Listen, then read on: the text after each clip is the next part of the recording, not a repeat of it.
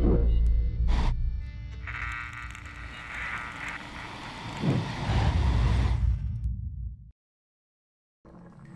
hello everyone and welcome back here to Goetia. Now, in the last episode I failed quite miserably at this puzzle. Okay, Mother, Silver, Moon. I looked at this and thought 0 because there's a big circle around it, but I didn't see this with a 4 around it. So I think it's 4202. Let's give that a try.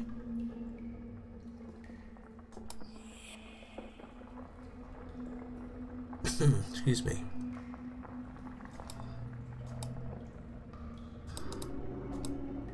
Four, 2, 0, 2. Okay, something happened there.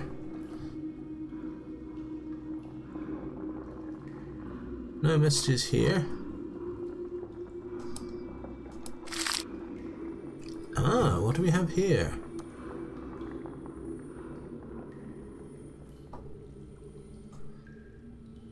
All right. Okay, so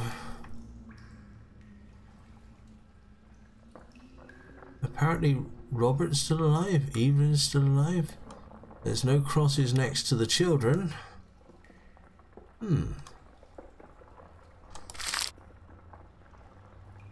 Notes on the history of the Blackwoods. Judging by the notes I could gather here and there, and the research led by my ancestors, the first traces of the Blackwoods date back to the beginning of the 19th century. They are only sparse lists. Most of the useful information is from the last 2 centuries. The Manor. According to the Register of Births, Blackwood Manor is fairly recent in the family's history. The residence located close to the Oakmarsh village was the fiefdom of the Blackwoods since its construction in 1623. I couldn't find where the Blackwoods came from before that, however. The manor, as we know it today, has little in common with the old building. Some parts have been added to the building, while more or less in harmony with the original plans. The aviary, in particular, was one of Sir Edward Blackwood's whims. Is it me? I've just noticed something. The B in Blackwood seems to be in lowercase. Could that just be a funky B? I don't know. The aviary in particular was built between 1795 and 1798. The upper floors were apparently added or made higher. The tower that we named the observatory is the last piece of the set and was added in 1812. As for the location of the manor, it seems to be built on the ruins of a medieval stronghold, itself built on the ruins from the Roman era. Such sense of a place is hardly uncommon, but there are few traces of the past nowadays. I managed to find a plan mentioning the old building in the eastern part of the estate, nevertheless. Additionally, our ancestor Jonathan Blackwood sponsored an archaeological mission on his estate in 1856. Numerous objects from the Roman era between 60 and 70 AD were unearthed. Pottery, amulets, cutlery, a few coins. With this discovery, Jonathan Blackwood became an honorary member of the London Society of Archaeology. A second team was commissioned to pursue further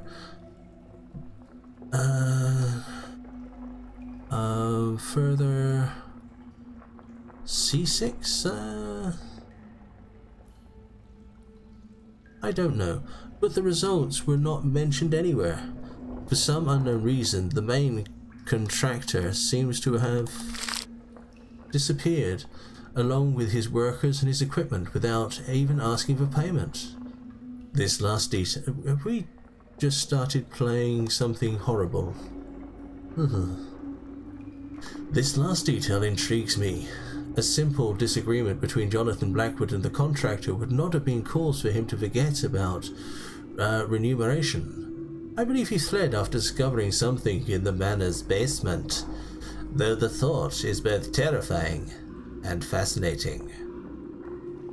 Among Blackwood's architectural curiosities, one in particular is noteworthy: the church. It is located in the center of Eldritch, a peculiar choice for place of worship. The closest building is the watchtower. It was built in the 16th century and marks the limit of the estate. Crossing the forest in order to pray is quite an experience. I suppose this place was chosen for a reason, but what reason it may be escapes me. The history of this building is rather hectic. The first church was built in the 13th century and destroyed in 1537, when Henry VIII ordered the dissolution of the monasteries.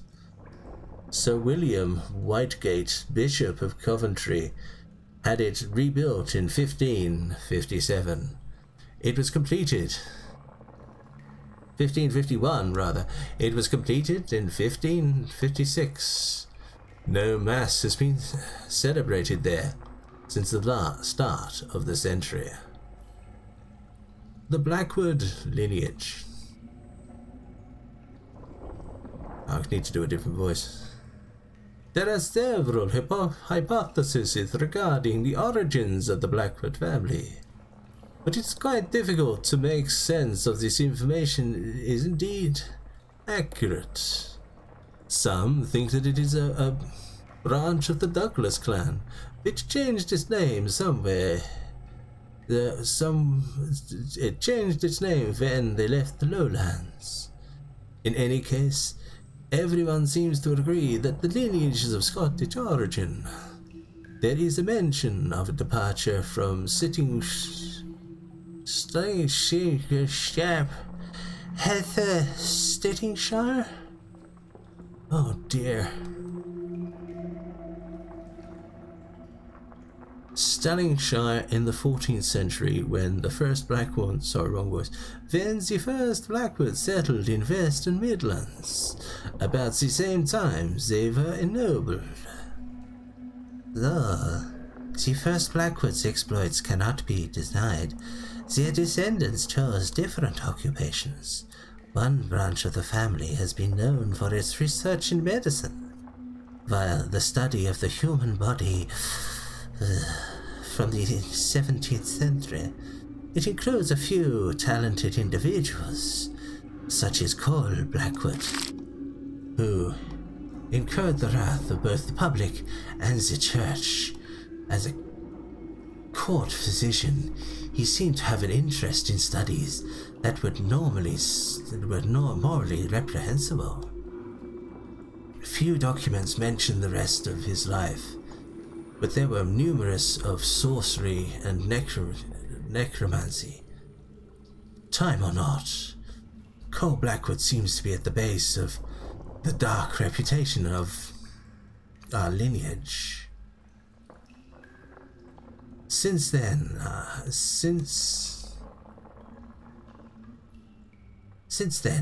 our family has stopped studying the sciences. This passion has found its way into the family motto in 1742. I am not even going to try. Educate, teach, a credo that seems to connect the Blackwood lineage to the common good that goes beyond our simple existence, and one that I am exceptionally fond of.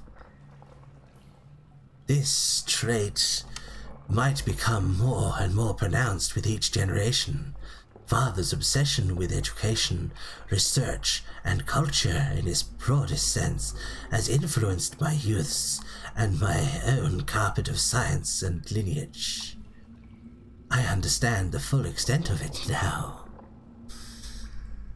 Though the Blackwood family has numerous descendants, they all share this particular link in spite of the distance.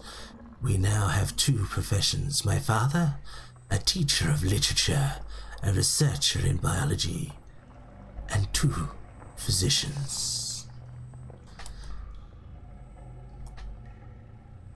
Oh, that was hard to read. I'm so sorry. I'm reading Wuthering Heights at the moment, which is a wonderful, wonderful novel, and I heartily recommend it to everybody. But, and this isn't important, but there's one character that speaks in broad Yorkshire dialect. Now, it's impossible to work with. Now, I can understand the gist of what he's saying, but to try to read it out loud, it's almost like it's a new language. It just doesn't mean anything. I have no clues for half the words, and it just comes out as fair but nout. It's just wrong. Okay, let's get back to this. 21,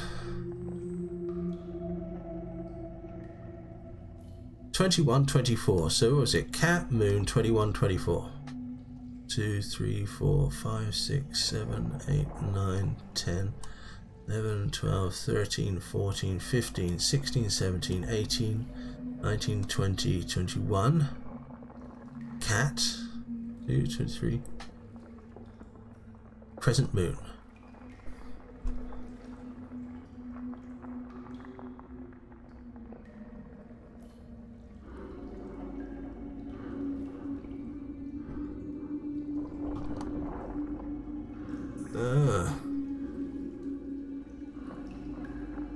I'm sure this is the clue. 1, 2, 3, 4, 5, 6, 7, 8, 9, 10, 11, 14, 15, 16, 17. No, that's too short. Cat. Moon. Moon. Cat.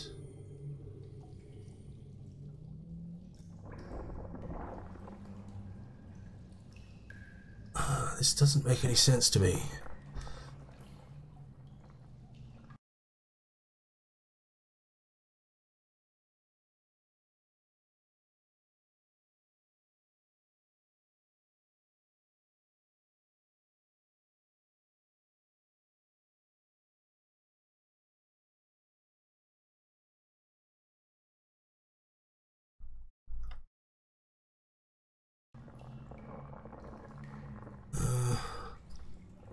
Cat, moon,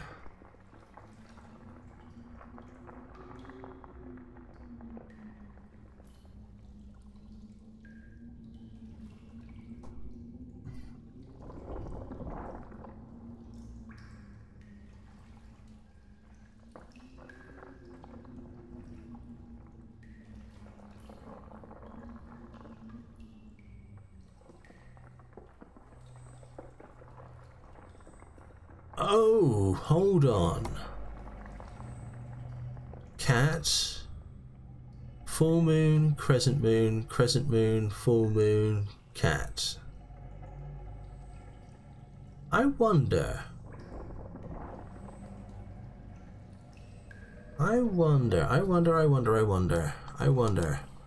Let's go and find out, shall we? Alright. Okay, we need to change this.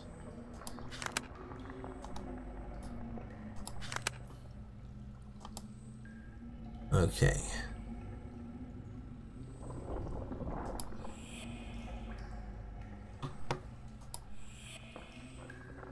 Let's give this a go.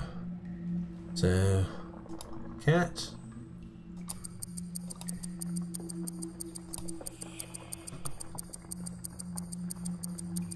Full moon. Crescent moon. Crescent moon. Full moon. And we didn't need the last cat. Excellent. Alright, let's move on. In fact, let's have a look at the journal and then move on. I am discovering vast sections of our family's history.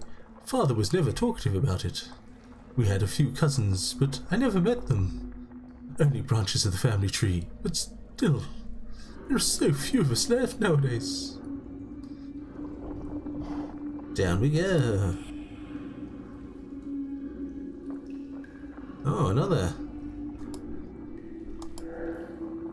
This one seems to be working. I don't think I'll be needing it though. Yeah, you're probably right.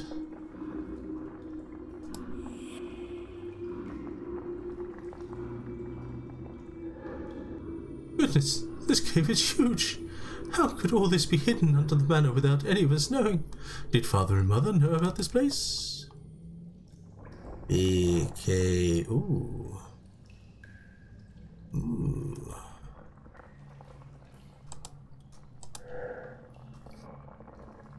This ventilation pipe is proof that someone has been working here, or maybe even living here. But who, and to what end? Now, I am intrigued, and I want to go and look at that ventilation pipe again. And I think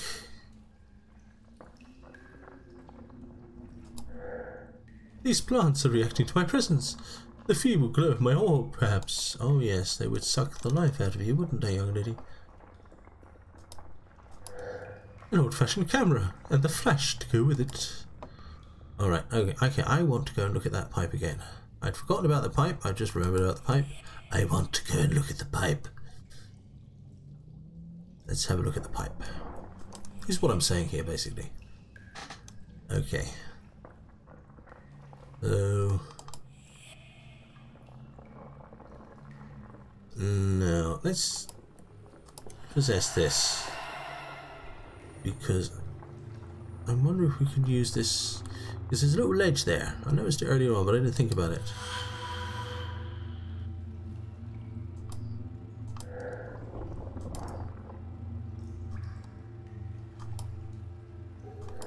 No, wrong one. Other one. No, okay, I can't. Doesn't say it's done anything. Perhaps I need to drop the other one there.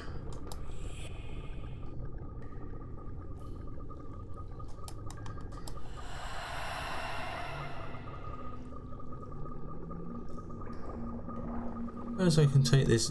Let's take this and have a look.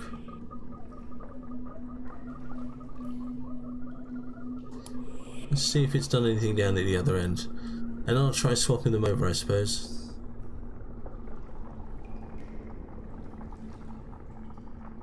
Can I... no, I can't use this on them.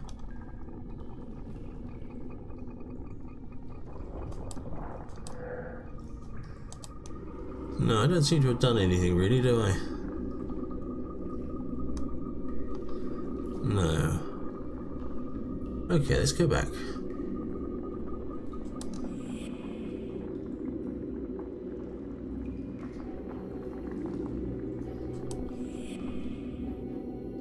How are we doing for time? Oh, nearly up. Right, we've got somewhere at least this episode.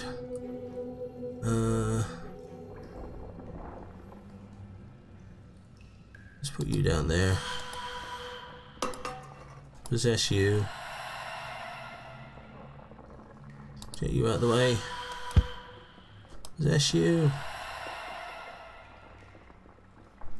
Let's put you down there.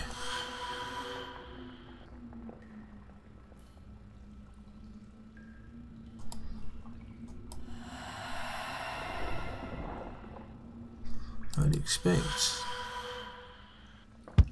okay. I would expect some sort of message if I'd done something that changed something. And let's just check to make sure that there's nothing more that could be possessed here.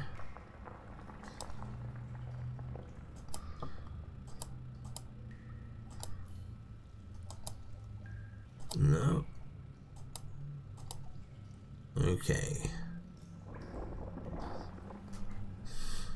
Well, let's take this one down, just to be on the safe side. Let's take this one with us and see if carrying this down makes any difference. Sometimes these, just taking an item into an area will reveal things.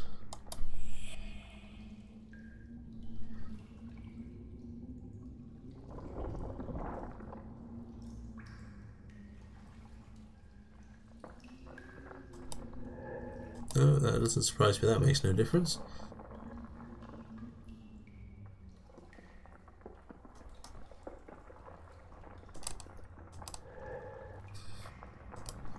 Okay.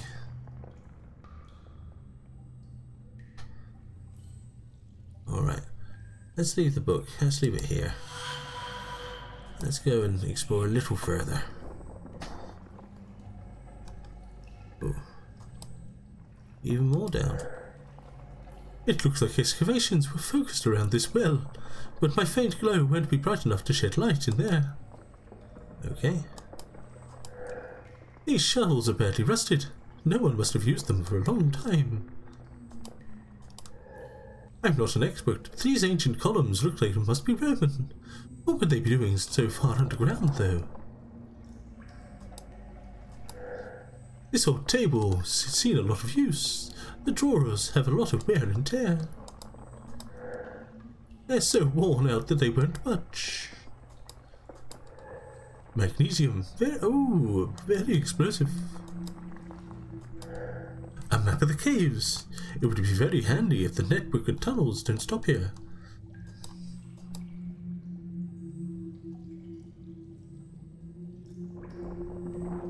Okay. From the looks of this, it just covers what we've already seen.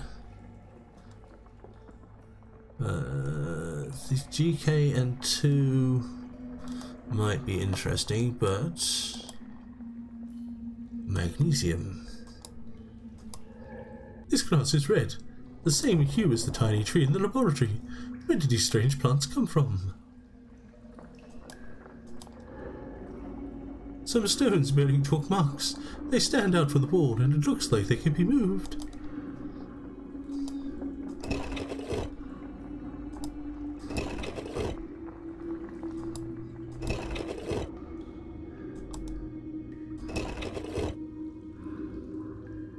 Oh, one more.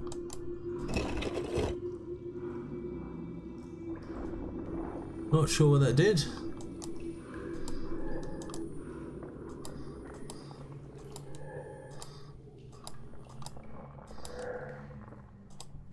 Nope, no idea what that did. But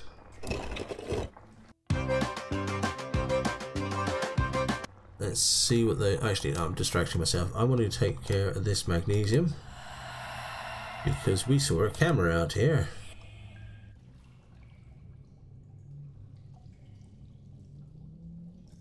And cameras like magnesium.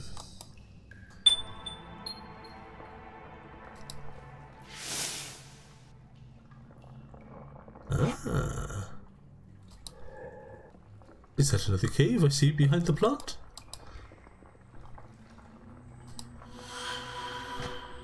How are we doing for time? We are running over time. This report is from the 1st of October 1856. Did grandfather or grandmother finance these excavations?